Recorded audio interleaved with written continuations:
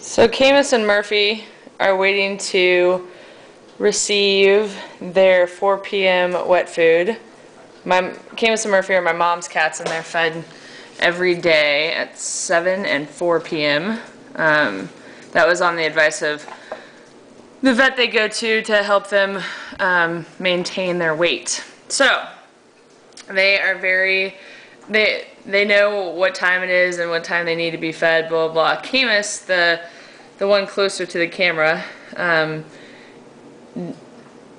is a very good eater, we'll just say that. And Murphy behind him with the blaze is not as good of an eater. So I thought that they would be good candidates to try out the Tiki Cat ahi tuna and mackerel flavor. And it's in a tuna consomme.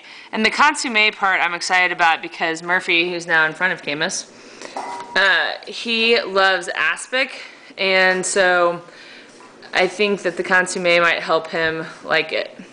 We're gonna give it a go.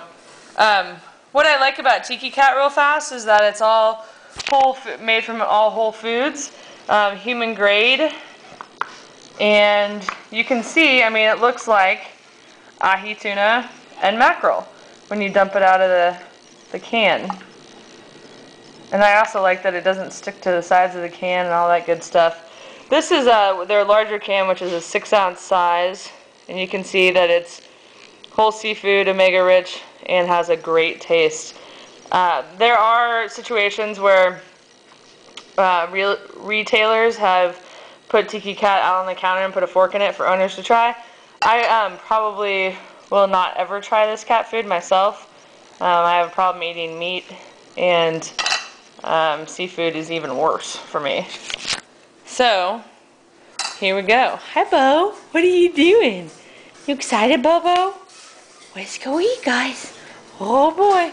And my mom feeds them in a closet. I'll show you really fast. This is kind of cool. And it's a 6-panel door, and one of the panels moves, if I can get it to go, so that the cats can go in and out of the closet and the dogs won't eat their food. So they're both in there. Look, they look like they have one tail. What are you guys doing wrapping tails? You guys are so busy. Alright, here you go, Mr. Bo. And here you go, Mr. Noose. Okay. Let's see if Bo likes it. Bo is Murphy. I called Murphy Bo. Wow, he likes it from the get-go. That's good. It's that consomme. Oh, yummy yummies. Caymus likes it, so they like it so much they're not even sitting down yet. I'm going to jinx it with Bo. Watch. So we're going to do a full product review on the ahi tuna and mackerel cat food by Tiki Cat on Floppycats.com.